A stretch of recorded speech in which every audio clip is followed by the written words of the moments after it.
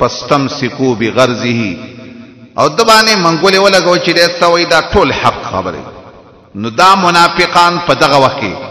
دا د غلبې د اسلام په وخت کې دسه منافقان تیرګي. یو منافق چې د شکی کې وته وي نفاق په مرتبه د شک کې دا په مدینه کې هم او په مکه کې هم. مکه کې سورۃ حج کې برش ومن الناس من يعبد الله على حرف دسی منافق چې دام کې دي شي حق کې دي شکی پکې. یو دریم قسم نفاق دی هغه ته نفاق عملی وي. هغه چاته وي چې نخې د نفاق پکې وي منافق عقیدوي نه خو نخې د نفاق پکې چې محمد رسول الله ویا آیات المنافق ثلاث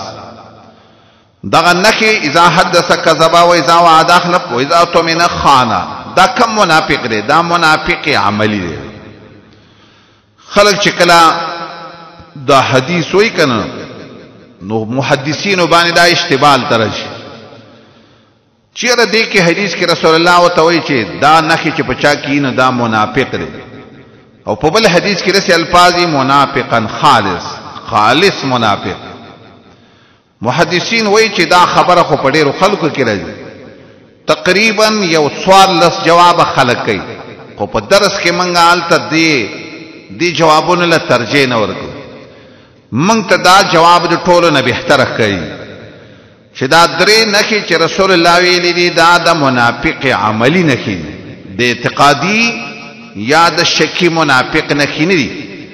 او دې باندې بیا د خوارج عقیدم نه ثابتي او دې باندې دومره چې خالص منافق دی یعنی عملی خالص منافق دی چې دا څلور یا درې نخي پچا کې پیدا شي. دا خو د منافقانو اقسام او انواع. د محمد رسول الله په زمانه کې نفاق وو. صحیح حدیث امام بخاری چې کوم راوړی اثر کان النفاق علی حد رسول وس نفاق چې نشتا. څه مقصد دی داغه حدیث داغه اثر؟ یعنی د محمد رسول الله په زمانه کې د منافقانو حکم داو چې وجنی بینا بس هغه سره بلګه گزاره کړه د رسول الله په الله او توحید نه ونه بس چې وبا او حدیث کې راغلی چې رسول الله ویلي که زدا منافقان ملکم نو خلق بوي چې محمد خپل ملګری وجدي صلی الله علیه وسلم اکره ايتحدث الناس ان محمدا يقتل اصحابه. خو چې کله رسول الله د دنیا نه لاړ نو کان النفاق علیه حکم د نفاق په زمانه د رسول الله پوری بند. نن وخت یاد حکم به ایمان اخلي یا به حکم د کفر اخلي. یو طرف ته خبره ختمي که مؤمن وي نو معصوم الدم به او که نوی مؤمن نو بیا حکم د کفر چې کوم حکم دی هغه د نفاق او کوم علت چې د رسول الله په زمانه کې وس هغه حکم نشته. دیات تشریع لوسراش ومن الناس من يقول من الناس من تکراوي دا من د سره پاره د تبعیض د پاره من د تبعیض د پاره دا د تبعیض د سره پاره دا د تذلیل د پاره من د تبعیض د پاره او تبعیض د سره پاره تبعیض د تذلیل د پاره. د دې معنی به څه کې زنه ذلیل انسانان زنه ذلیل انسان. قران کریم کې دا ټکه چې ده کله کله د تذلیل د پاره ناراضي کړي. دې کې خدا د تذلیل د پاره دی صورت کې ان شاء الله رستا 200 نمبر آیت التم د تذلیل د پاره دوی مثال موږ فمن الناس من يقول ربنا آتنا في الدنيا وما له في الآخرة من خلاق. دو سواغه کې من د تذلیل د پاره خو یاد ساته کله کله من د مدح د پاره. مین د مدح دپاره چې کوم ځای کې دی دقه سورة بقره کې 200 نمبر آیات کې ومن الناس من یشری نفسه ابتغاء مرضات الله ځنې لوی شان والا خلک داسې خلک دي چې خرڅوي خپل ځان د پاره د لټولو د رضا د الله دا ښه خلک ذکر دا به د زینا تا ته پته لګي چې دا مين د پاره د تبعیض د تعظیم د پاره دی. بخاری کې چې امام بخاری قال بعض الناس وی کا ناغه بخاری ترسته ته ګوره کړي چې دا رد په کینو دا د عزت ته پاره نه ویل چې ګنې امام بخاری دا وګني د سړي خبره کوي. امام بخاری چې بعض الناس وی رسته پیرات کړي مقصد ادارې چې د دې سړي قدر نه کوي شان ولا چت نه بیانې چې ګنې دا د چت والا شان سره لګبخ کې ورسته ګوره دغه وجه چې امام بخاری بعض الناس ردونه کړي زنه خلکو باندې دا ډېر بد لګي دي. نو وسې اندرې خلینه کله څخه ویلم نشي په بخاری وي خو کله کله داسې د منکرینو حدیث د خلینه تعبیر وزي وي. نو من دې ذکر امین د سره پاره دلته چې الله رسته وما هم بمؤمنین وی کا ولی وی دا سپک غونته خلق لري څخه خلق نه لري. ومن الناس من يقول آمنا من الناس ناس سره ناس چاخ ویلو دا د نوس نه لري بقاعده سی نوستوي زر زر خوځیدون کې دا سپک لکه د مچ پشان د انګونه چوي کنه ده. ومن الناس زن سپک خلقا زن سپک خلق چاویلی دا نسیان نره او دا معنا زن خلق چې یې رکړې د خپل صحیح عقیده یې رکړې چاویل دا د اونس نره اونس د مینې د پاره ځنې داسې خلکان چې ناس دي د دنیا مینې د دنیا شوقیان دي دا معنی لحاظ پکې وکړل هر یو معنی چې شي کنه د دې کې الناس دا بد عهد د پاره معهود خلق ته مراد کوم خلق معهود کافران نفاق په مرتبه د کفر کې دې کې دا من ورسته چې راځي من دې کې ناس کې بیا غوري اگر چې دا ټکه د انسانانو لپاره استعمالي خو دا ټکه په د دینه مراد جنات هم کې دي شي هغه کوم دا صفت په کښتا دا کوم صفاتونه چې په انسانانو کې دغه صفاتونه په جناتو کې هوي هغه هم په حکم د اناسیو کې دي به من چې دا من ظاهر دانه چې دا من موصوفه ده. ومن الناس من يقول یاد سیوا چې دامن چې دامن موصوله ده موصوفه چې شي دا رسته بوله صفت شي او من چې موصوله شي دا رسته بوله صله شي. ومن الناس من يقول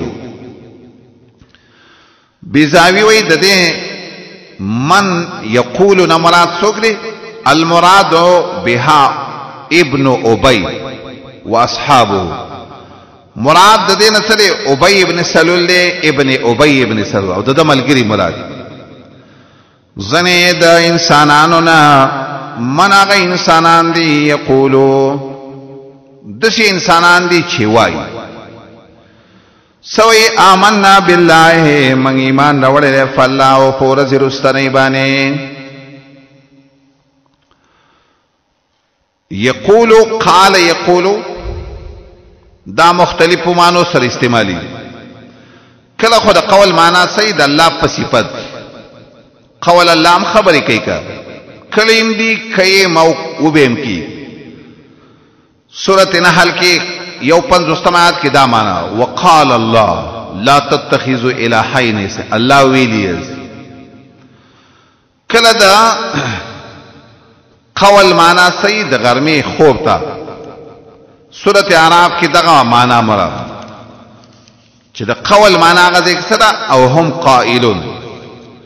عذاب پر راغی چې دی د غرمې په آرام کې پراته و. آیات دی څلورم آیات. کله د قول معنا صحیح قول لسانی سره د عقیدې نه. قالوا انا لله و انا الیه راجعون. یو سل شپږ پنځوستم آیات سورة بقره کې دغه ځای کې د قول معنا سره اعتقادو. کله د قول معنا صحیح وحی. انه لقول رسول کریم. نو لسم آیات سورة تکویر یا سورة کویرت. کله د قول معنا صحیح افتراء دروغ جوړول.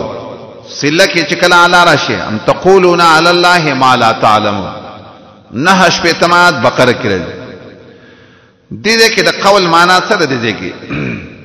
قول لسانی مراد. دلیل پیدارسته وما هم بمؤمنین. زنه د خلقنا من هغه خلق لري یقولو چې وای آمنا بالله من ایمان راوړې په الله او په ورځ رستنې باندې. ایمانم په الله راوړې او په ورځ رستنې. دې کې د مؤمن به چې لري کنه د منافقانو دو شیونه ول ذکر. یو مؤمن به سره الله او بل مؤمن به څوک دی یوم الاخره ورځ د اخر. دو مؤمن به دلتلا خود دې دا معنا نه چې کني منافقان صرف الله او اخرت مانی نور نه مانی لګ. نور زینو کې قران کریم کې شتا منافق انسان چې وی کنا دعوت ایمان په کتابونو کوي. هغه راوي چې ز کتابونو د الله مان. الم تر الى الذين يزعمون انهم امنوا بما انزل اليك. سورة نساء کې د کتاب د ایمان داوام کې شپږم نمبر آیات. سورة نور کې وایي منافق انسان وایي چې زه رسولم منم. وسول اختمات کې ذکر کوي سورة نور کې. وإذا دعوا ويقولون آمنا بالله وبالرسول رسولا منم. سورة منافقون کی وی اولاد نشهد انك لرسول الله. گوئی کو چې ته د الله رسول. نه حاصل د سره چې د ټول منی. خدلته یو سوال پیدا کی چې ټول منی نو دلته دا ټول ولې راوړل چې دی وای چې زما ایمان دی په الله او په ورځ درستنه. د دې جواب بزاوی د سکله چې تخصیص لما هو المقصود الاعظم من الايمان. څه مقصد دی د ایمان د ټولو نه چوت حصے هغه دا دوه دي که ایمان بالله او ایمان بیوم الاخر. او یاد دسی وجه ول جواب وک دی وی د ایمان دو طرف دی. یو اولنې طرف سره ایمان بالله. دویم طرف د ایمان سره ایمان بالآخره اخیرنه طرف. نو چې دا دوی غاړه ول ذکر کړي نو احتاز الایمان من جانبیه. ټول ایمان په کې راوځي. ایمان بالله او ملائک کتابونه رسولان ټول پکې راوځي. بیا یا د سی وایا چې دا دوی ایمانیات یې څخه ذکر کا چې دا منافقان چې په دې دوو کې دعوت اخلاص کوي چې په دې کې دروغجن دي. نو سره خیال دی چې په نورو کې خو به بيخي دروغجنی لګ. او ځنې اهل علم ویلو چې دا آیات چې د منافقانو د اهل کتاب مبارک اهل کتاب خو ټیک ده چې محمد رسول الله نه مانی لګ.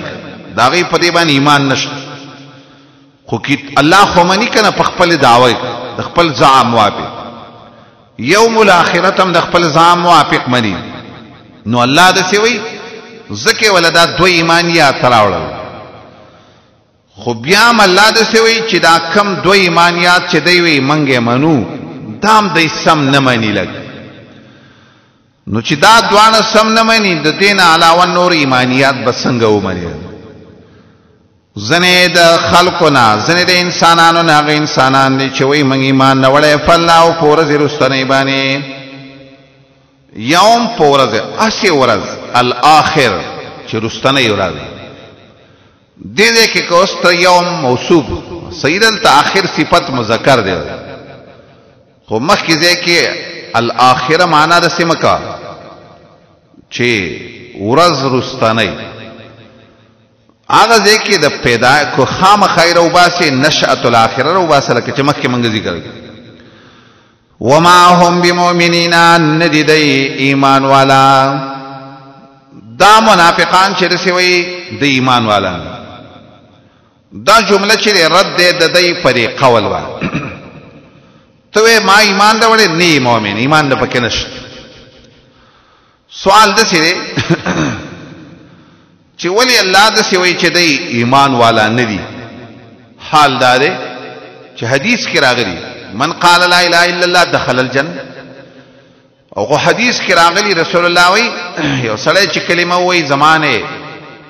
خپلوینه مالونه معصوم کړه د نورو حدیثونه خود سي معلومي چې په وینا د کلمې باندې خسړی مؤمن کی او دلته الله وی چې دا مؤمنان نه جواب د سره یا خود سی وای چې ما هم بمؤمنین تصدیقا و یقینا یقینی نه دي مؤمنان یا د سی وا عند الله د الله پنځ د مؤمنان نه او یا د سی وا دین د ایمان منافی امور موجود شي سیده چې چا کلمه ویله مؤمن بوتوي خو شرط خو پکې دا دی چې امور منافیه د ایمان د چانه پیدا نشي او د دینه خو امور منافیه د ایمان پیدا شي نو دا خبر یاد اوساته ډیر خلق به دعوت ایمان کوي خو چې امر منافی د ایمان ته پیدا شو بیا به ته ګوري مؤمن نه وي دا د قران اصطلاح دا د قران نه معلومیږي قران کریم کې دلته متي ایمان والا نه دی او سورته نور کې مله د دینه نفي د ایمان کوي چې الله فرمایي په دې خلکو کې ایمان نشتا و څول احتمالات کوي وا ما اولئک بالمؤمنین دا خلک ایمان والا نه دی ګره اسی په خلبانه وای چې موږ رسول منو چې د عمل وخراشي به پته لګي دې کې بیا ما امنو یو نوا د دې قول په پیل سره راوړو او د دې رد په جمله اسمیه سره راوړو وما هم بمؤمن بیا په کې بارا واستلا ما هم مؤمنون ونویل بلکې ما هم بمؤمنین و بزاوی وای د دې وجه سره چې تاکیدا و مبالغه دې کلام کې ډیر تاکید پس کې په تکذیب چې الله د دې پورا تکذیب کوي تاسو الله وای دا خبر د دې به دروغجن دي دی په دې خبره کې مبالغه پکې په دې لحاظ سره چې الله د دې زوات د ایمان والا نه ویستل دا ایمان والا لا سکے چې الله وی دی په ایمان والا کې د سر دینه نفي یا استل د دې د ایمان نه د ایمان والا نه ډیره مبالغه د په نسبت سره نه پی د ایمان بیا د سي جمله اسمیه ده کنه د کې معنا د دوام او د استمرار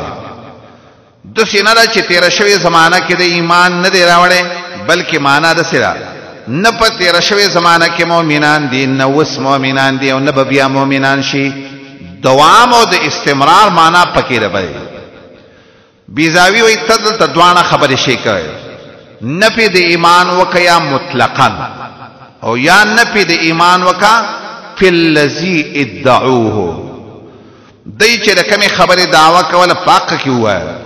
ته چې زما په الله ایمان ده نه دې په الله ایمان دروغ ستا ایمان نشته دا کومه خبره کې چې ته داوا کې پدې کې ته دروغجن یې د دې آیات نه علماء یو استدلال کوي من ادعى الايمان څوک چې داوا د ایمان کوي وخالف قلبه لسانه جبه د خپل زړه د خله د جبه نه خلاف نو لم يكن مؤمنا دې ته مؤمن غری نه وای یو سړی په خپلوان یو خبره کوي زړه کې نه د ته مؤمن نه دې کې یو ښه فائدہ بدابي چې رد به په کرامیه وبا محمد ابن کرام سجستانی دا عقیده د سیوا د مذهب د سیو چې نفس په خله باندې سړی کلمه وای بس د خلی کلمه بس دی او دا هغه حدیث او آیاتونه نه استدلال کاو چې کما آیاتونه او حدیث باغی کې په نفس قول باندې ایمان ثابت شه نو دی آیات کې پاغه باندې رد دی په نفس قول باندې څوک نه مسلمانی لکه دا آیات په دې دلالت کوي کو په نفس قول څوک مسلمانی دي بیا خو الله منافقانو ته مؤمنان وي دی آیات لن حاصل بسئی تعریف المنافق منافق پیجنی دای تعریف دی کا خلبانه وی مؤمن مپزل کی ایمان نه دا د اعتقادي منافق تعریف او دا قباحت ټولو نه مخکې ولې راوړو دغه بنیادی صفت ته کنه د منافق يخادعون الله والذين آمنوا وما يخدعون الا انفسهم دې ځنه رستا ربته د مخکې سره ده دی آیات نور اوصاف قبیحه بیانې ده لکه مخکې آیات کې اوصاف قبیحه ربط معنوي د سمتویل شي دا په خله باندې دیم ځان ته مؤمن ولی وي جواب د سوال بشیلګ نو دا به جمله سي جمله فعلیه مستانفه وي جمله فعلیه مستانفه ستوي چې جواب د سوال چې ما بالهم قالوا آمنا ما بالهم ولی دی وی چې آمنا جواب زکه دی آمنا وی چې یخادعون الله یخادعون ید سیوا ما بالهم چې ما هم بمؤمنین سوجر چې د ایمان والن جواب وجدار چې دا یخادعون الله والذین آمنوا دخو مخادعين دي کا زکا دوکي والا خلق رینو زکا د ایمان والا نه د سیم ته کولای شي لو باب وي چې دا د مخکې مې یقول نه بدل دا مې یقول چې دینو یخادعون الله دای چې دینو دای دوکه کوي د الله سره یخادعون الله دایات عنوان یوزه پورې بوایو دایات عنوان سره بیا زجر ذکر د صفات او قبیحه او د منکرین د منافقان خلاصه د آیات دار چات کې دو صفاتونه نور ذکر کوي د منافقان خداع او عدم الشعور منافقانو کې خداع ده دوکه ده شعور پکې نشته پدې تفصیل د آیات دار یخادعون الله دای دوکه کوي د الله سره خداع یخادعون د خداع نه مصدر دارزی خادع یخادع خداعا لغوی معنی سره اخفاء پټیدل خداع وی پټیدل د انسان په دې څټ کې دوره ګلري اخدعان ہوتا وي ولی او اخدعان وي مستبطنان فی العنق په دې څټ کې پټي کا زکه وتا اخدعان مخدع هغه کوټه ته وي چې خلق پکې پیسې او سامان پټ کړي کنه هغه ته مخدع مخدع المرأه خاص کوټه د سامان د کې خودل د دې خداع معنا وسواوه شریعت کې خداع څه ته وایي خداع شریعت کې خداع یو روح المانی او ډیرو مفسرین دا معنا ابن کثیر وغیرہ خداع په شریعت کې دی ته وایي یوه مصاحبه خلاف ما یرید به من المکروه یوه مصاحبه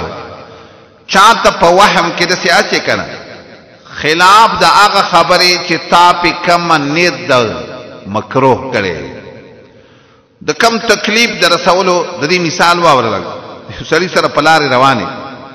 خوږی خبره وسره کې یوه مصاحبه تو تر دوستۍ خبرې کې کا ذهن کې داله چې کله یو کمر راغی نو کتبه تیواږ خلاف ما یرید به من المکروه دې ته خداع وای کا دام خ تعریف دی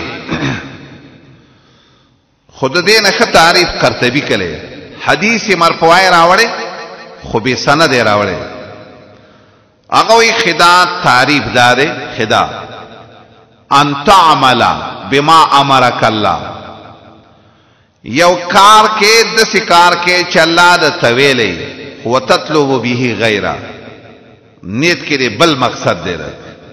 دې ته سوې دې ته خدا وای کا دا تعریف کې دې کې خټیر خلق راځي ډیر خلق دا ظاهرا د نیکی کارونه کوي خو نیت کې بل باندې سوچو که د خپل ځان نه خبره کوله ټولو نه خبره ده سره صحابه او پشان ته خوې کوله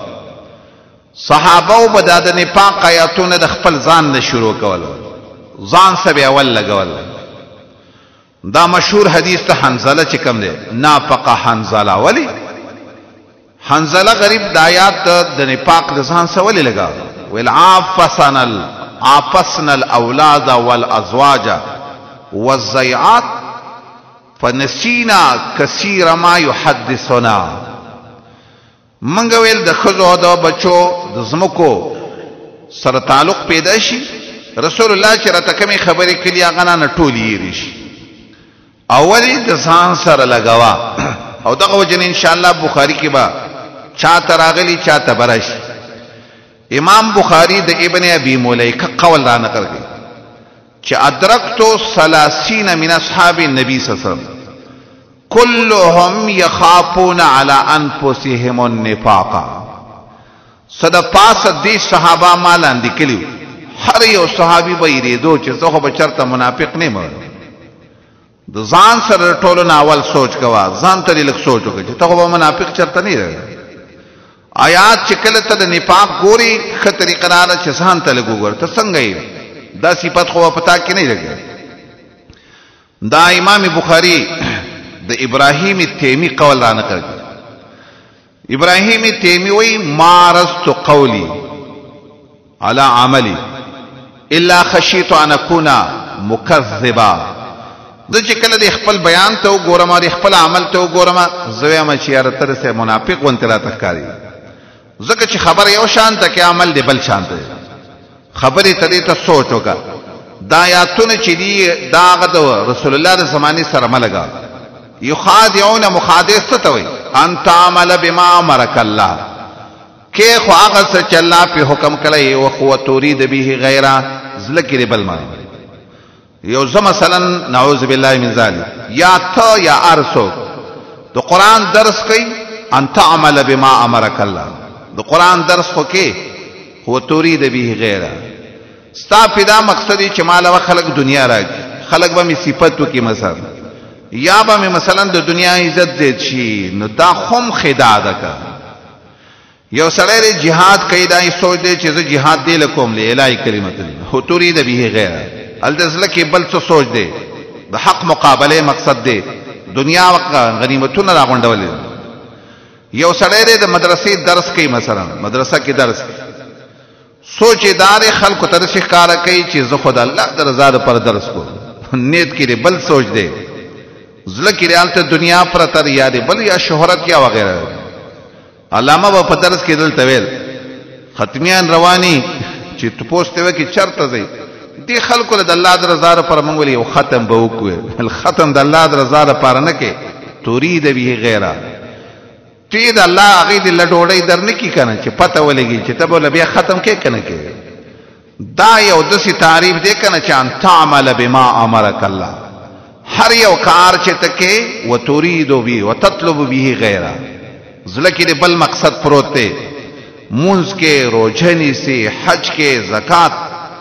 دا هر یو دینی کار خو کې چې الله د تویلی خو ځلکه د بل مقصد دی دې ته خداوي کړه دا چې دا د دې او د منافقانو یخادعون الله د الله سره د خداع نو د دې او د خداع چې دا د سره پاره و د منافقانو د دې او خداع د دې لپاره وکړه چې منافقانو د دې لپاره خداع کوله دا کلمه د دې لپاره ویله چې ان تعمل بما امرك الله کلمه خدای دې د وجنه ویل چې الله او تویلی کا هو تطلب به غیر سره چې ليكرمهم الرسول چې رسول زمونږ عزت وکړي کا اکرام المؤمنین چې موږ ته مؤمنان چې د مؤمنانو چې رسول الله څنګه قدر کوي چې رسي قدر زمونږ مو دا د دې خداع یخادعون الله والذین آمنوا دی آدمانی غیشکال د خداع چې اره یو معنا تکې کنه په دې کې معنا د پټوالی پکې ده لکه لغوي معنی ده نو سوال د سره چې د الله سره خو دوکه نشي کېدای ځکه دوکه خدای هغه چا سکیږي چې هغه په غیب نه پوي پټو نه خبر والله خو په ټولو مغیباتو پويږي نه څنګه دی د الله سره دوکه دی جواب درې اعتراض جواب چره ډیر جوابونه یو جواب خدا نے چره ته مخادع من حيث الصوره ظاهری شکل په لحاظ د دې دا عمل ظاهری لحاظ سره د دوکي وو اگر که په نفس الامر کې د الله سره دوکه نشي کوي چاوي نه چې د الله د شان نه خبر لعدم عرفانهم بالله وصفاته د الله د صفات نه خبر لباب وي دیو ته دا پته نه و چې ګنې د الله سره دوکه نه کی ځکه ځنې مفسرینو د سی تعبیر کړي یخادعون لا فی زعمهم د دې د خیال او دا به ان شاء الله حامیم سجده کړش د دې خلکو خیال داو د دې منافقانو دو اجتماعات کوي ولكن ظننتم ان الله لا يعلم كثيرا مما تعملون تاسو دا ګمانو چې الله په ډیرو خبرو نه پیږي نو دوی د خپل خیال موافق دا دویم جواب شو دریم جواب د سره زمهشری وای چې لفظ د اسم مفخم دی لګ مفخم معنی سره مکه می تعبیر کړو زائد دی لګ تاکید د پا د مؤمنانو سره دا دوکه کول د سیدی لکه د الله سره دوکه د دې لپاره د لفظ د الله راوي ځنه علماء دلته دا مضاف ته کې پټ راځي یخادعون رسول الله چا ویلې چې دا وو چې ورسره تفسیر دی دا چا د پاره دا د تفسیر دی د الله د پاره د الله سره دوکه څنګه کوي د مؤمنانو سره کوي د مؤمن سره دوکه د سیده لکه د الله سره دام د حدیث نه معلومیږي دا خبره مؤمن سره کول دا سیدی لکه د الله سره کول حدیث کې راغلی محمد رسول الله فرمای صلی الله علیه وسلم چې د قیامت پورز به الله یو بنده ته وای پلانکی زا وګښو متا زماته پوس نو کړي تا مال سنو راکړي طعام دینو زه بیمار شوم تا زما هغه به وی الله ته څنګه ته خو نو وګی کیږي ته رب العالمین ناغه حدیث کې رسول راغلی که زما د پلانکی بنده سره خکلی وې نه زبر التمندلې وې مؤمن بنده سره کول د الله سره کول مؤمن بنده سره بد کول د الله سره بد کول والذین آمنوا سراج المنیر وی دې کې دا باب مفعله چې کوم دې کې دا یخادعون الله دا څه د پاره دی دا دې کې دا باب چې دی د مبالغه د پاره دی ډیر دوکه کوي د الله سره ډیر زیات او دې کې وی مبالغه د پاره باب مفعله راوړي چې کله دا خبره وشي نو په دې باغ بل سوالم پیدا شي د پښ بل سوال دل ترسره چې الله د دې سره دوکه کوي ځکه باب مفعله کې خو شرکت د جانبینو نه کوي دوی د الله سره دوکه کوي الله د دې سره دوکه کوي نو چې دا باب مفعله د مبالغه د پاره شي نه د مغالبه د پاره مغالبه پکې نشته مبالغه د پکې مغالبه کې معنا دی یو په بل باندې ځان غلبه کوي غالب کوي نو دا اعتراض په دې باندې ختمي خدا جواب خ جواب نه دی لګ یو دویم جواب یې د سکلره چې دلته دا مزید په معنا د نفس مجرد سره دی عاقبت اللسان ما سزا ورکلا عاقبتو په معنا د مجرد سره هغه ځکه باب مفعله کې معنا د شرکت نه نو دلته د معنا خود دې نه ښه جواب داسې دی چې دې کې باب مفاعله په خپل ځای صحیح ده که څنګه قرآن نه ثابته ده چې د منافقانو سره الله هم خداع کوي سورة نساء کې به راشي انشاءالله سورة نساء کې د قرآن د صریحي الفاظونه معلومېږي چې الله د دې سره خداع کوي یو سلا 200 اختماعات سورة نساء کې وایي وهو خادعهم الله دوکه کوي د دې سره نو چې کله هغه آیات صریحي په دې کې شته نو دې کې باب مفاعله په خپل معنا سره کړه نو دا نور جوابونه ته ضرورت پاتې نشي وای دوی د الله سره دوکه کوي الله یې د دې سره د دې دا دوکه کول د سره پاره د الله سره او د مؤمنانو ذکر واستوي والذین آمنوا مؤمنانو سره د دوکه د دې مؤمنانو سره یا رسول الله ته ظاهرا کلمه د ایمان نه د څه مقصد د پاره د څه د پاره دا دوکه کوي ځنې خو مفسرینو دا وجه ذکر کړي یو خو مخکې وجه موږ بیان کړه چې رسول او مؤمنان زموږ عزت وکړي دویمه وجه قاسمی وایي چې دا مؤمنان دا رسول موږ ته د مؤمنانو رازونه وایي ځکه به ته ځان د سي نږدې کوي دریمه پایده پکې د دې داوا چې د دې نه د کفر احکام د پکې وجدي نه سلورمه پایده پکې د دې داوا چې موږ له غنیمتونو کې سره کی دا خو دلته شولا دا خو د مفسرینو اقوال خبره ده چې د دې قران لګه تشریح واخلو چې دای وخت په وخت باندې د پیغمبر سره د مؤمنانو سره دوکي کوي خداع وسره کوي د دې په دې خداع کې خپل مقصدونه او ټیم په ټیم باندې سورة توبه 200 اختماعات کی ذکر کر لو كان عرضا قريبا وصبرا قاصدا لاتبعوك ولكن بعدت عليهم الشقة وسيحلفون بالله لو استطاعوا دای ودوکا د الله باندې قسمونه کوي سره پاره دا کار دای د دې لپاره کول چې دا نبی موږ د جهاد نه پاتې کی چې تاسو خیر معذوره وي او مزیدا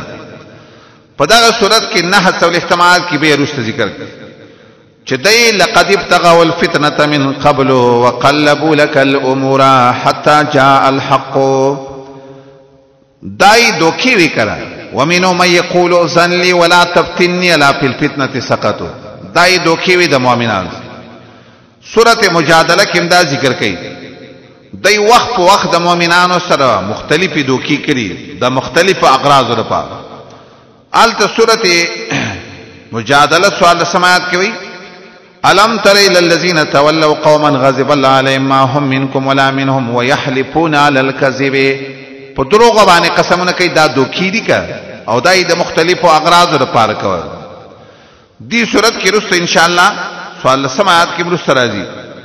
چې دای بل دوکي کول دای دوکا وکړه چې اذا لقوا الذين امنوا قالوا آمنا واذا خلوا الى شياطينهم قالوا انا معكم دا ټول تفسیر دی د خدا او دای د مختلفو غرضونو لپاره کول قران کې د نور آیاتونو نم د معلومي چې دا د دوکي کول دا د منافقانو صفت سورته نساء کې هم د سراشي یخادعون الله یوصل 200 منافقانو خو کار داري دا دوکي کول نو دای دوکه کوي د الله سره او دا کسانو سره چې ایمان راوړي دې کې ځنې مفسرینو ډېر عجیب نقطه ویل چې دلته یخادعون الله هو کا ذکر د الله دی خو مراد ته رسول الله دی او نقطه دا ویل دا چې الله یې په زید رسول باندې ولی ذکر درا رسول سره دوکه کول د الله سره دی لکه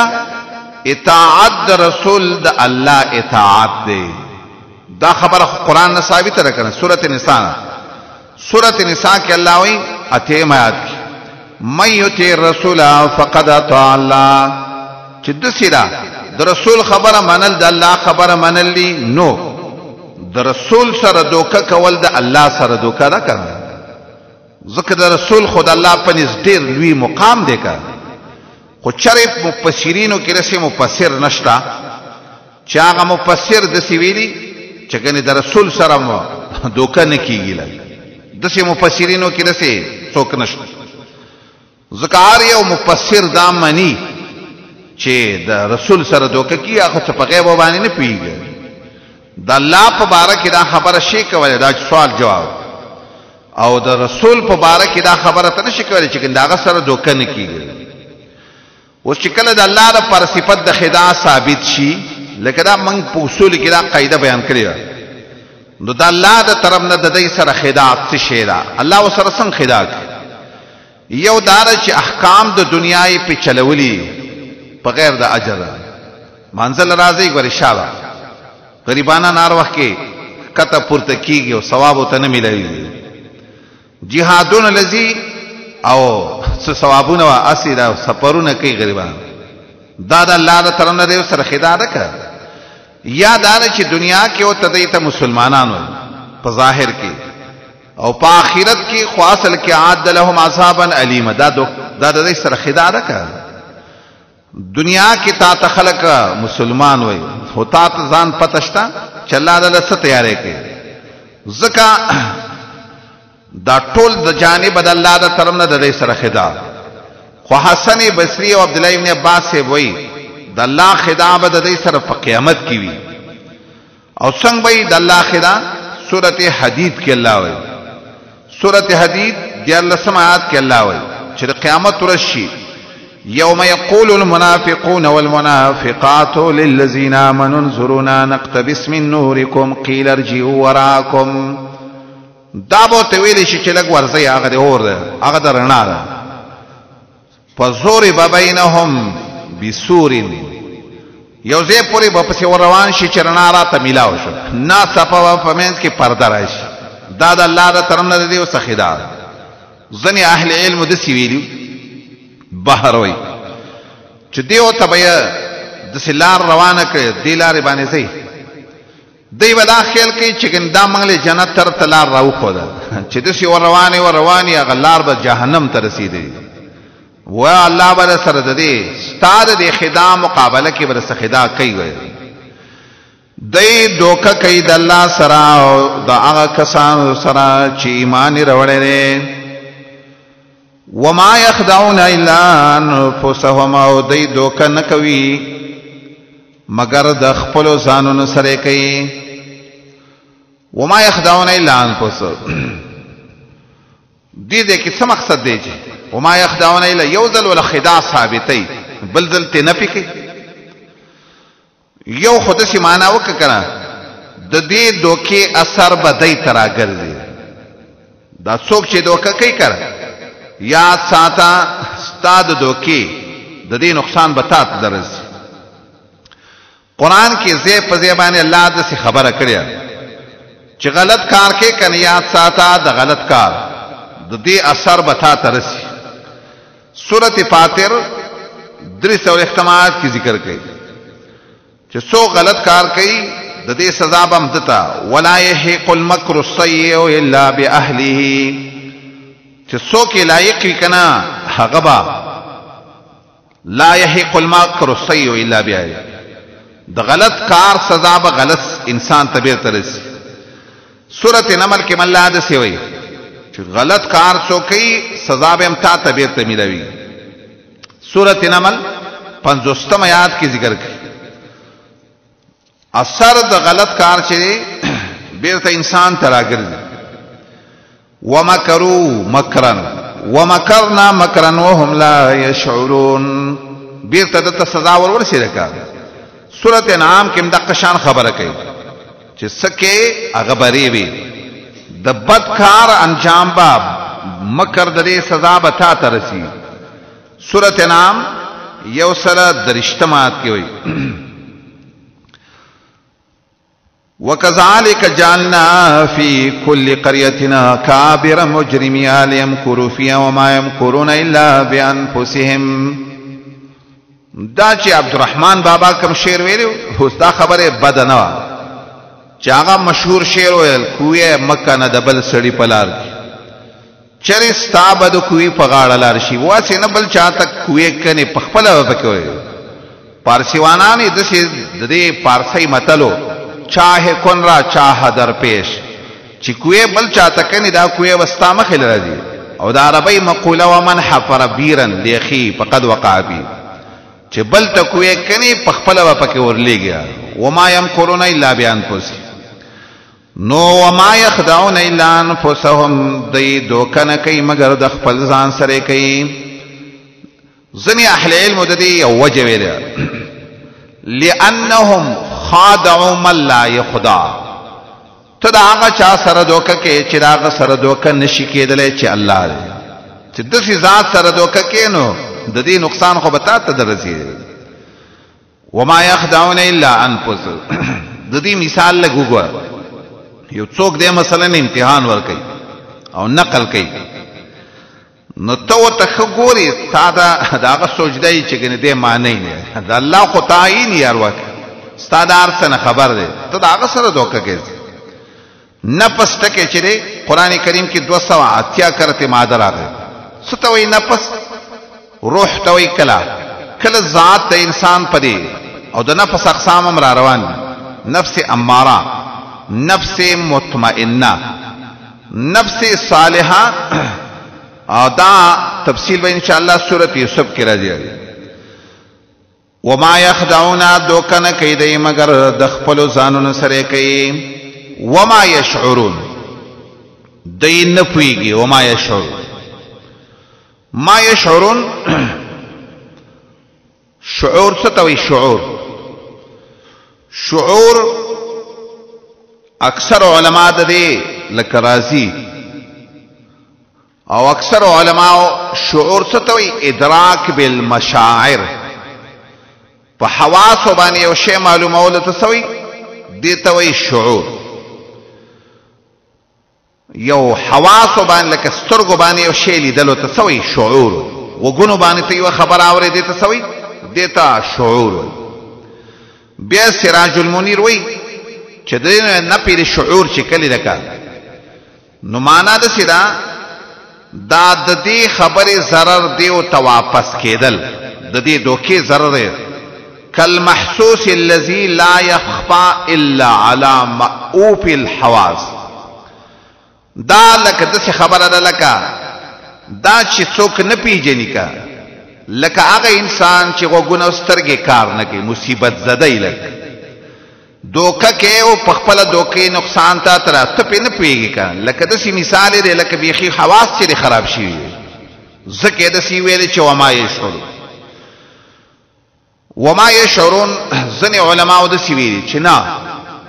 شعور ستوي ادراک بالمشاعر توي خو په دې کې معنا د فتن دو خیروالي معنا پکې نفس ادراک بالمشاعر ته نه وي دو خیروالي معنا پکې هم پکې وي نو ما يشعرون معنا د سره حواس انکار نه کوي خو خیرتوب هم پکې نشته قمقلان دي کدی کې لغون تی خیرتوب پکې وي دی به وی دی چې نقصان یې مونږ ترا ګرځي نو راشد دې کار نه قلاش ابن سیرین وی قرآن کې د آیات ما ته ډېر سخت کاری دی آیات کې الله وی ځنې خلک غلط کار کوي او دا سوچي غني چې دا زبل چاله نقصان ورکوم ځان له نقصان ورکې دې ته سوچ وکړه ځنې کار به تکې تبداوي چې ما ښه کارو خود دې ته په ځان نه پیږي دا نقصان دې خپل ځان ته ورغی بیا ما يشعرون د دې مفعول څه شی لکه اکثر مفسرینو لباب مفعول د سره ایستلې چې عاقبت الخداع راجع لهم په دې نه پويږي چې دا د دوکي انجام خدای ته واپس کیږي دا قول دی دا اکثر مفسرین ویلي دای ویلي دای د دې مخکې قرینې په وجه خو دې کې خبره ده سره چې احسن داده لکه چې لباب ویلي چې دې کې مفعول رسلو ته ضرورت نشته ولی مقصود په دې آیات کې نفي د شعور د دینا په غیر د نظر نه متعلق دې کې الله نفي د شعور د دینا کې چې دا ډېر به شعور خلق دي داسې مه وایه چې په کوم شي نه پوهېږي په هېڅ هم نه پوهېږي بعض حذف د مفعول د پاره د صحیح د عموم د پاره یې نو داسې معنا وکړه وما یشعرون او دی په هېڅ هم نه پوهېږي په هېڅ په یو شي باندې د دې شعور نشته دې کې دا نفي د شعور چې ده که نه دا په طریقې د زجر سره ده زورنه پې الله ورکوي لکه دې صورت کې وروسته بیا وایي ولکن لا یشعرون 12 کله کله نفي د شعور شوي د انسان نه خو دا ګورې د زجر په تور نه وي سورت بقره کې وروسته را روان یا سورت آل عمران کې وروسته را روان سورت آل عمران کې وایي ولکن لا تشعرون یا بقره کې وایي ولکن لا بل احیاء ولکن لا تشعرون دا نفي د شعور چې کله ده دغه ځای کې زورنه مقصد نه دی لګ کله کله الله نفي د شعور عام خلکو نه کوي چې هیڅوک هم پې نه پوهېږي لکه بقره کې به انشاءالله 154 کې راشي بل احیاء ولکن لا تشعرون هیڅوک هم نفي د شعور د هر چا نه کوي کله کله نفي د خواصو نه د شعور شوی سورت نحل 20 آیات کې وایي اموات غیر احیاء وما یشعرون ایانا یبعثون د خواصه کله د باطل پرستونه لکه د فرعون په باره کې وایي وما یشعرون دوی ته را پته نه وه چې دا موسی علیه السلام به د دوی دپاره ضرر جوړ شي کله نفي د شعور وي د عذاب پې راغی وهم لا یشعرون او دوی ته پته هم نه وه پته ورته نه وه چې د عذاب ګنې را روان دې کې یو اشکال پیدا کی اشکال دا دی چې دا خلک چې نه پوهېږي که چې دا شعور ورته نشته دی چې د دې نقصان موږ ته راګرځي بیا خو دی معذوره دي که نه غریبه جاهله چې ورته جواب دا دی د دې دا جهل یا عدم شعور دا پیدا شوی دی د عدم تحقیق نه دی ما کوشش نه کوي که که ځان یې لږ کړولی نو د دې پته به ورته لګېدلې خو ځان نه کړی نو د دا جهل چې دی دا عذر نشي کېدی چې کله یو انسان خپل محنت وکړي او په یو خبره پوه نشي نو داسې جهل بیا د انسان لپاره عذر کېدی شي فی قلوبهم مرض فزادهم الله مرضا ولهم عذاب علیم بما كانوا یکذبون دی آیات کې فی قلوبهم آیات عنوان به سره زجر او آیات کې نور صفات قبیحه ذکر کړي دعا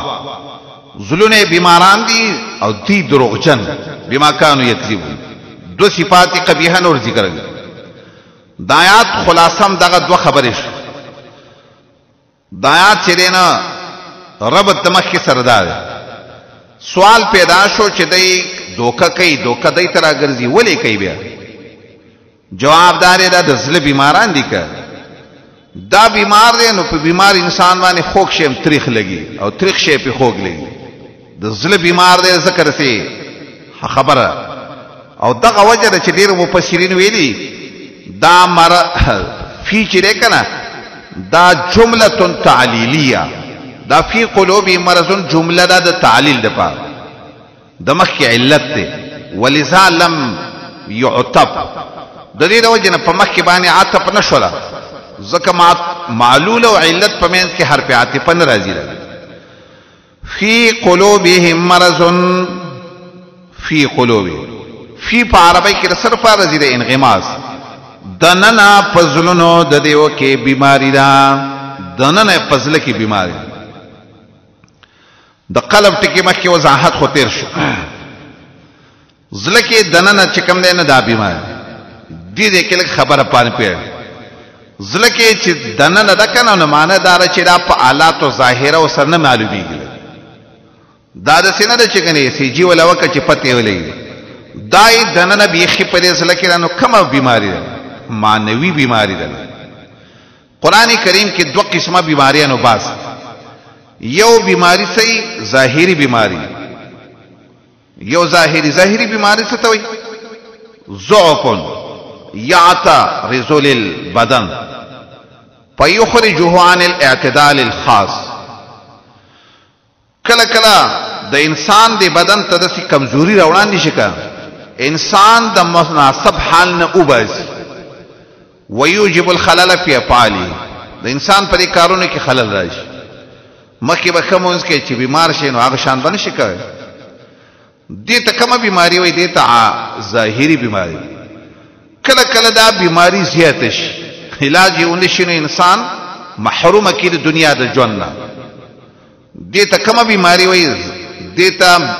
ظاهري بیماری دا بل بیماری چې کوم نه کنم مانوي بیماری مانوي بیماری سره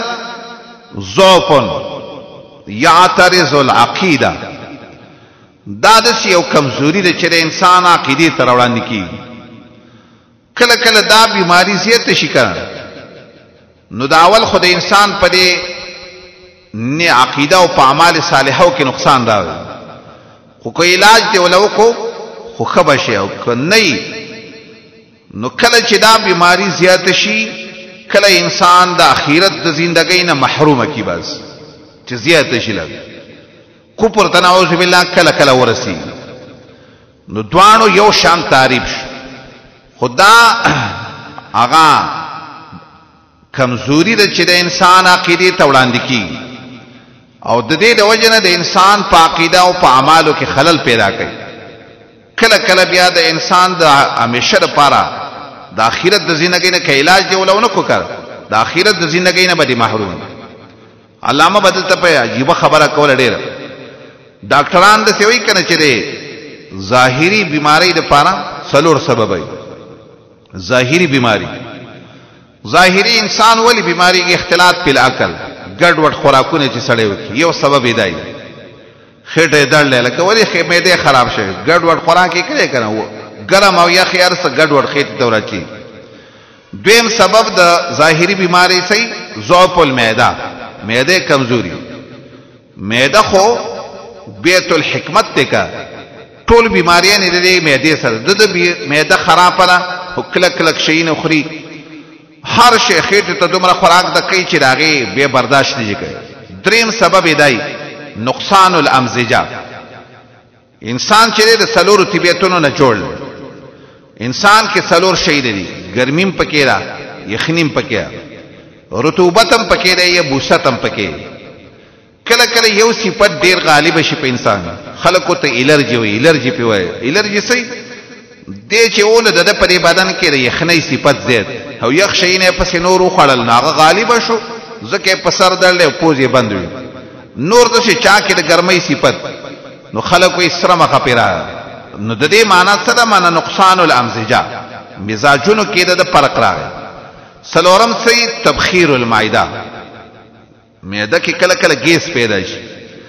ناغي ګیس اثر کله په یو ځای وشي کله په بل د سلور سببونه دي کنه د ظاهري مرض باطینی مرض د پارم سلور سبب دی یو د باطینی روحانی مرض څه وته وي ایمانی مرض یو د باطینی مرض څه شری یو سبب اختلاط په الاقوال الته سبب سو اختلاط په الاکل دا ځوان چې دینو یولم سبق وې د بل نه مې د چې دینو اری یار نن مې د پلانکی مولا بیان واره خو بیان وکړ یلکه اختلاط په اقوال مکوا چې کم یو سړی سلف او بد سي خبره کوي ویل به چې د کم سړی باندې ته په دنیا کې اعتماد نه کینې د دین په باب کې پاغه څنګه اعتماد امام بخاری او استاد لال هغه استاد دې سکارو کو چې د اثر دوکا وکړه ظاهرا نه تلمن نیولې ونه دا هغه سوچداو چې سره کوي هغه چې اثر ونیو نو لمنې کولاو امام بخاری ولستانو خو سبق نه دا علم چې دې کنه ان هاذ العلم دین فانظروا عمن تاخذونه اختلاط په الاقوال مکوا اولنې خبر دویم ضعف العلم ځنې انسان چې وی دا هغه علم کمزوري بس په د باندې بیماری روحاني ولګي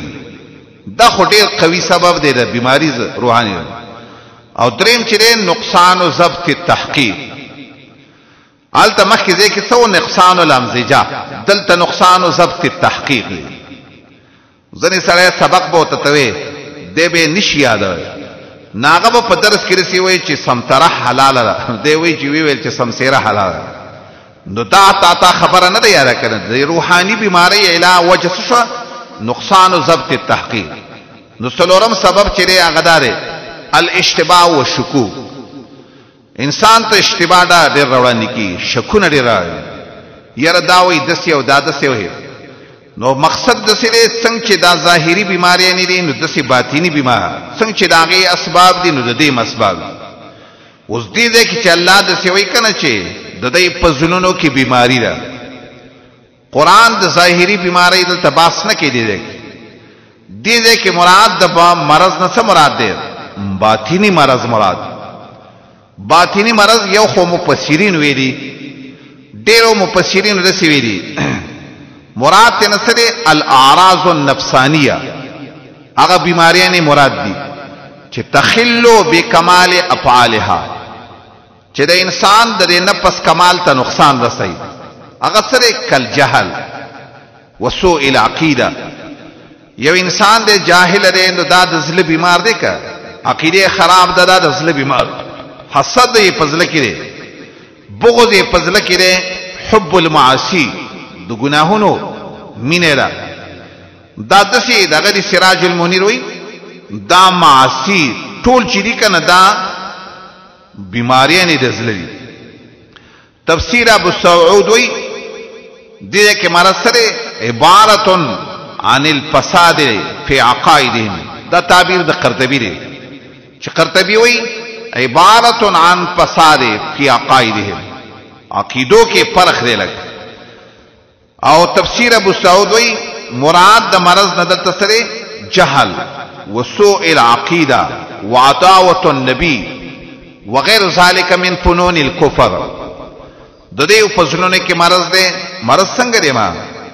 زړه کې مرض دی معنا عقیده خراب ده د نبی سره دشمنی ده د نبی د سنت سره دشمنی ده. دا ټول مرزونه والکه موږ له خبره ده چې موږ له قران وګورو چې قران کې دلته وایي چې الله وایي د دې منافقانو زړونو کې بیماری ده. څه بیماری ده؟ اوله بیماری چې ده بیماری قران کریم کې د دې وضاحت شته. سورۃ احزاب کې د بیماری وضاحت کړي. اوله بیماری چې ده نو هغه د شک بیماری ده. سورۃ احزاب کې الله ذکر کوي دی الله سمات والذین فی قلوبهم مرض. زړه کې بیماری ده معنا شک ده یو بیماری خدا. دویمه بیماری په قران کې الله وایي چې د کافرانو سره څوک موالات کوي کنه دوستی دام د زړه بیمار دی. د کافرو سره چې چا دوستی وي. سورۃ مائده 250 کې دا ذکر کوي فتر الذین فی قلوبهم مرض. زړه کې مرض دی څه د کافرانو سره دوستی کوي. سورۃ احزاب کې وایي پردو خزو ته چې مایلای پردو خزو ته چې تاویږي را تاویږي دا د ظلم بیمار دی که. سورۃ احزاب 2 اجتماعات کوي فیطمع الذی فی قلبه مرض. دا د زړه بیمار. سورۃ نور کې وایي د زړه بیماری سره ترک حکم الله ورسوله. د الله او د رسول فیصله پریدي او پاغي باندې عمل نه کوي. سورۃ نور 50 نمبر آیات کې ذکر کوي وَإِذَا دُعُوا إِلَى اللَّهِ چې ته الله او رسول فیصله تر مخ واړی افی قلوبهم مرض. د زړه بیمار بغض دام د زړه بیماری ده. سورۃ محمد 9 آیات کې سورۃ محمد وایي حالت وایي چې د چا د مؤمنانو سره بغض وي دام د زړه بیمار دی. سورۃ محمد آیات ده 9 نمبر آیات کی ذکر کی تو ګورې نه الله فرمایي ام حسب الذین فی قلوبهم مرض. دغه دې کې د مرض مصداق ده. دغه سورۃ محمد شلم کې جبن او بوزدلی ته مرض وایي. فی قلوبهم مرض بغض جبن پځي کله نفاق اعتقادي د چا پزله کې چې اعتقادي نفاق دته کله نفاق اعتقادي ته مرض وره. سورۃ توبه 150 نمبر چې دغه ځای کې نفاق اعتقادي ته مرض ویلي. وَأَمَّا الَّذِينَ فِي قُلُوبِهِم مَرَضٌ زړه کې بیماری د معنی نفاق اوس دا ټولې رواله کړه ټولې خبرې چې موږ راواخیستلې نو حاصل دا شو حاصل داسې شو چې دا ټولې بیماریانې د منافقانو دننه په زړه کې شته شک پکې شته د کافرو سره دوستیانې کوي پردو ښځو ته تاویږي حکم د الله او د رسول یې پرېښودی دی بزدي لري کینه کوي د مؤمنانو سره عقیدې خرابي بس دا ښه تشریح ده د قرآن دغه فی قلوبهم مرض دننا پزلونو د دیو کې بیماری ده او دا خبره یاد ساته ظاهری بیماری ځکه نه ده مراد چې حدیث نه معلومیږي ظاهری بیماری په منافقانو نه راځي رسول الله فرمایي یو سړی راغی رسول الله ته مل اسقام د بیماری په کې څه وي رسول الله وته لیله کان لریشته زمنګ نه خارشه ته زمنګ نه ویل منافق سړي باندې بیماریاں نه راځي دا خو په مؤمنانو راځي ظاهري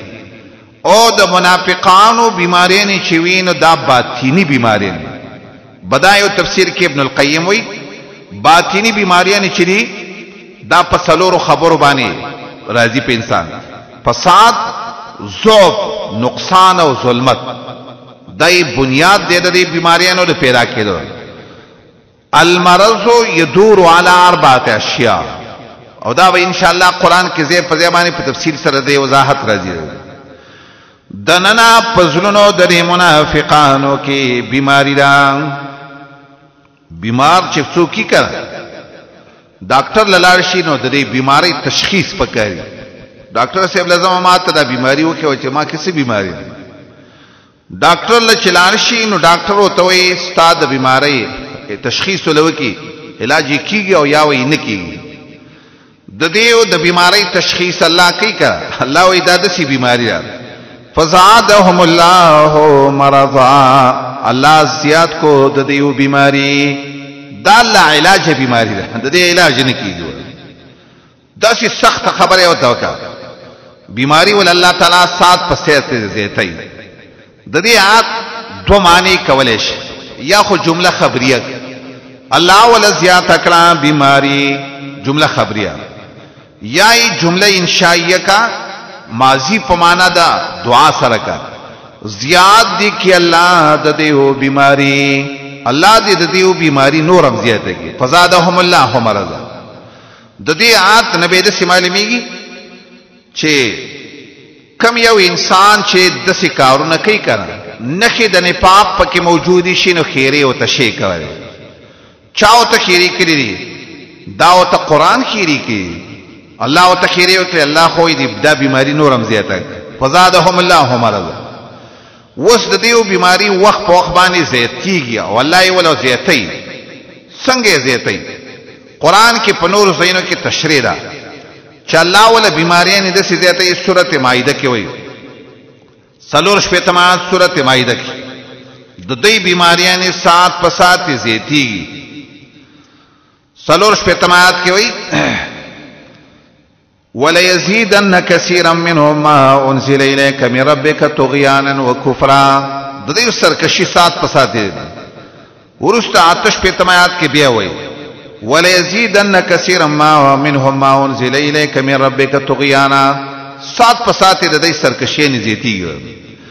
سورۃ اسراء کې هم د څه وایي قران نازلېږي او وخت په وخت باندې د دیو سرکشي او د دیو مرز خزيته سورۃ اسراء دعا تیمات کی ذکر کی التوی ولا یزید الظالمین الا خسارا ظالمانو لخ نقصان دیتے سورۃ توبہ کې مدا قشان ذکر کی حاصله پلندو الفاظ ود یا خدا دې چې وخت په وخت الله احکام را لېږي نو د بیماری زیاتیږي څنګه دته نه انکار کوي کنه نو کو پرې سات پسات خزيتيږي نفاق خزيتيږي یا الله وخت په وخت باندې مؤمنانو له ترقی ورکړي نو دې چې وی د مؤمنانو په دې ترقی باندې خپکی سات پسات خفغان خزيتي زیاتیږي د بیماری د سپو وجه باندې د وجه ترقی د مؤمنانو په وجه نو زیاد کو الله د دیو بیماری لرا ولهم عذاب علیم د دوی لپاره د عذاب درناک خاص دوی له عذاب درناک دلته حسر راوړو حسر یې ولې راوړو ځکه دسی عذاب چې صرف منافقان خودی عذاب سره علیم ته کې راوړو علیم هغه عذاب ته وی کنه چې دننه اډو کې د انسان دردمن کوي ځکه دې کې صحیح قول دار چې علیم په معنا د مولم سره درد ورکی اډو کوته نو دا خطرناک سزا یې ولې ورکا ځکه دا کوپرم دننه پټ وکا نو دله د سی پټه سزا ورکول غواړي چې دننه دا ډوکی په برابر شي او ډوکو ته اثر ورسي قران کې اکثری طریقه دارا چې د کافرو په باره کې الله عذاب عظیم وای او د منافقانو په باره کې عذاب علیم لکه بل مثال وګوره سورته آل عمران کې یو سل شپږ ایمات کې التم د قشان فرق ذکر کړي اول وای ولهم عذاب عظیم ورست به د منافقانو په باره کې وی ولهم عذاب علیم شپږویا یو سل شپږویا او یو سل و او یمات کې د قشان فرق ذکر کړي دې کې چې ځنې چا د سی ویلي کا چې علیم په معنا د معلم سره دی دا خبره صحیح نه صحیح قول دار علیم په معنا د معلم سره دویو د پارا عذاب دی علیم درد ورکونکې د دې وړو کولران بما كانوا يكذبون قرآن کله کله د شکارو کی چې عذاب ذکر کی وجد عذاب هم ذکر کی دلته د عذاب وجه ذکر کا عذاب ولی بکذبهم فی قولهم آمنا دوی چې د خلبانه وای چې آمنا او ایمان پکې نه کا د دې پوجبانه ولا عذاب ورک دې نه به یو بل پیدا مروي نفس دروغم خکار نه دی خو خاص کر د ایمان په باب کې چې څوک دروغ وای کا نو دا خو سبب د عذاب علیم ګرځي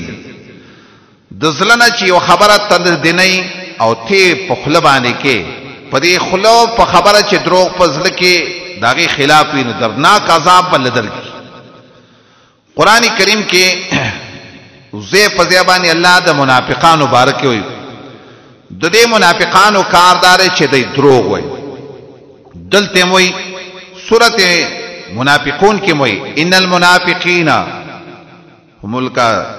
والله يعلم انك لو والله يشهد ان المنافقين لكاذبون اول آیات کې ذکر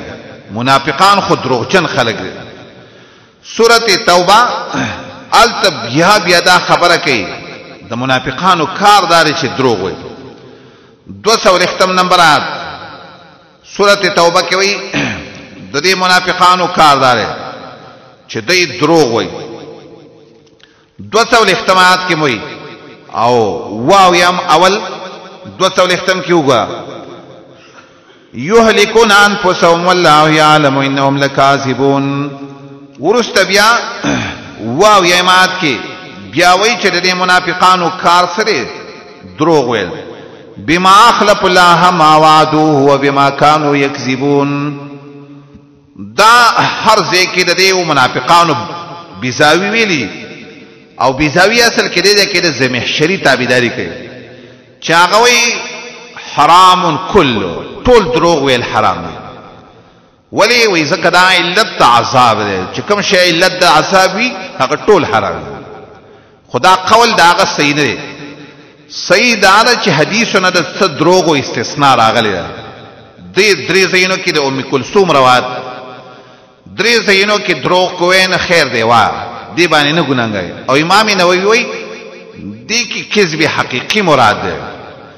یو د دوه مؤمنانو په منځ کې جوړه کې نه دروغ وایا خیر شی ویلې دویم خزه خپل خاون ته دروغ وای یا خاون خپل خزه ته دروغ وای لیورزیها چې خپل خزه خوشاله کې دې دې کې دروغ ویلو چې دا غي دا نظام خراب نشي او دریم دروغ او حدیث کې راغلی والکذب فی الحرب دې درې زینو کې دروغ د عمر رضی الله تعالی عنہ د خبرې نه معلومی چې ځنه زینو کې توریم کوي امام بخاری تینا نقل کری عمر بویلی ان فی المعاریض لمندوحة عن الکذب. په دروغو کې سړی د دروغ په توریو کې سړی د خلاصیږي د دروغ نه. ان فی المعاریض لمندوحة عن الکذب. توریه ځنې وخت کې کوه کنه. امام شافعي به ویلي زه حیران یم هغه چا چې دروغ ته ولې وې که خامخه یو ځای کې مجبوره شوي نو دروغ ووایه د یعنی توریه وکړه اگر چې هغې ته لغت په لحاظ سره کذب هم ویل کېږي. د دې کذب خو ډېر شکلونه دي. یو خو کذب دغه ښکاره خبره یو شان ته یې بل شان ته بیان دا هم کذب دی. دا خو ښکاره دروغ دی اثبات او نفي کې. خو ډېر خطرناک دروغ په الله او په رسول هغې ته کذب په دین وایي. دا ډېر خطرناک. الله یو خبره نه کړې ته وی الله ویلي رسول نه کړې ته وی رسول ویلي. دا ډېر خطرناک. دا خو د جهنم د عذاب ذریعہ جوړي. یو د دروغ نو دا هم ده چې څوک مبالغه کوي په خبرو کې. خبره یو کس وي علامه به کله په درس کې د سره یو طالبي په مدرسه کې دی وایي زما سل طالبان چې دی باندې چاندي وي کې لکه دا دروغ هم وي ګناه کې دا ولې د سکار مبالغه مکو په خبره به یوي دی به لس مار کې خبره به لسی د سیم مکوا چې د چا صفت د خپل اندازې نه زیاته مکوا او د چا صفت د خپل اندازې نه مراکموا. دا هم دروغ دي که. او دا حدیث ته چې ته سوچو کې چې رسول الله وایي کفا بالمرء کذبا يحدث بكل ما سمع. دام پنځمه نه واده د دروغو چې هر خبره ته بیانې چې وایي وایي دا ټول دام دروغ دي که. هر خبره چې واوري نه به بیانې ورنه ګنې دروغجن بشي لګ. د دې آیات نه یو ډیره ښایسته پته ولګا چې دروغ چې دي کنه دا اساس النفاق. دا د نفاق بنیاد دی. او صدق چې دی کنه دا اساس الایمان. قرآن کریم کې بیا د دروغو قباحتونه ذکر کړي. سورۃ مؤمن کې د دروغو قباحت چې سزا ورکول پکای عقوبت هغه انسان چې دروغ وایي کنه دا خود سزا لایق. سورۃ مؤمن اتشتمات کې الته عقوبت الکاذب ذکر کړي چې دا هغه انسان چې دروغ وایي کنه الته وایي یکو کاذبا فعليه کذبه. د دروغ سزا به ته ملاوي. سورۃ ال عمران کې وایي چې څوک دروغ وایي دا د لعنت مستحق په د لعنت ویل پکای. یو شپه تمات کوي. سورۃ نور کې د قشان ذکر کړي د الله لعنت دی فما باندې کزه چرته یې مد دروغجن. سورۃ انعام کې وایي د الله باندې چې څوک دروغ وایي دا ټولو نه خطرناک صفت. سورۃ منافقون کې وایي دا د منافقانو صفت. ان المنافقین لکاذبون د دې یو کار د سره. سورۃ شعراء کې وایي دا خو شیطانان دروغ وایي مؤمنان چې نه دا دروغ نه وایي. سورۃ نور کې وایي څوک چې په مؤمنانو عیبونه لګي دا د هغې صفت. او دې کې خو وایي چې دروغ ویل سبب د عذاب جوړي. ځینې اهل علم دلته قاعده چلولې. قاعده داسې ده چې کانه چې په مضارع داخل شي معنا صحیح استمرار. مقصد داسې دی چې د همیشه لپاره دروغ ویل دا د منافق صفت. د ننا پزلونو د دیو کې بیماری دا نو زیات کو الله د دې بیماری لرام. زیات کله الله دا بیماری ده یاد الله زیات کی د دې دا بیماری. خاص د منافقان لپاره عذاب دې درناکا په سبب دا غبانی چې و دې همیشه لپاره دروغ وین کی. سبحان الله.